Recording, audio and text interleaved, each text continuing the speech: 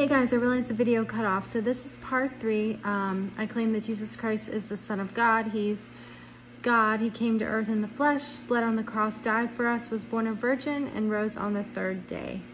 Ignore the people on YouTube trying to scam you. And okay, here's the message. So guys, I am just being obedient, and I love Jesus with all my heart. He's my Lord and Savior. And if you were convicted by the Lord, would you not do it? So it's just, you got to take it up to Jesus. Take it to Jesus. Okay, and so then he gave me more scripture. Colossians 1:2. To the saints and faithful brethren in Christ who are in Colossae, grace to you and peace from God our Father and the Lord Jesus Christ. Habakkuk 2:8. Because you have plundered many nations, all the remnant of the people shall plunder you. Because of men's blood and the violence of the land and the city, and of all who dwell in it. Ephesians 1:7. In him we have redemption through his blood, the forgiveness of sins, according to the riches of his grace. Revelation 16:9. And men were scorched with great heat, and they blasphemed the name of God, who has power over these plagues, and they did not repent and give him glory. Revelation 12:7. And war broke out in heaven. Michael and his angels fought with the dragon, and the dragon and his angels fought. Exodus 18:12. Then Jethro, Moses' father-in-law, took a burnt offering and other sacrifices to offer to God, and Aaron came with all the elders of Israel to eat bread with Moses' father-in-law before God. Amos 3:4. Will a lion roar in the forest when he has no prey? Will a young lion cry out of his den if he has caught nothing? Isaiah 42:8.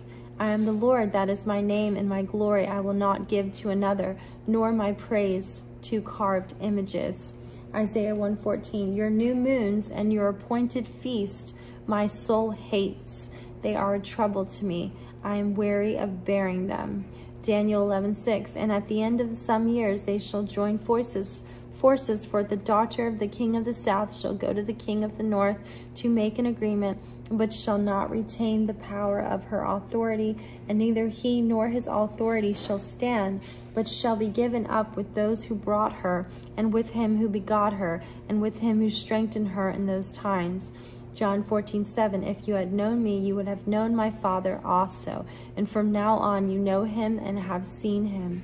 1 Peter 1:6. And this you greatly rejoice, though now for a little while, if need be, you have been grieved by various trials. Revelation 5:9. And they sang a new song, saying, you are worthy to take the scroll and to open its seals, for you were slain and have redeemed us to God by your blood out of every tribe out of every tribe and tongue and people and nation. I forgot to move the computer. Anyway, guys, listen, I'm just being obedient. Take everything to Jesus. I'm looking at all the prophecies today. The girls are helping me with this to see what has already come true so I can post a video on it. But we're looking for the pre-wrath, which he said was 2 earthquakes, 7.5 in the same place, 2, I think, back-to-back tornadoes in Colorado, the Philadelphia Masonry Free Temple will burn, explosion in Texas, I believe. So there's other things in the June 13th message. So definitely check that out. Guys, if you don't know Jesus, just believe in him with all your hearts. Because I truly believe this is the end and time is almost up.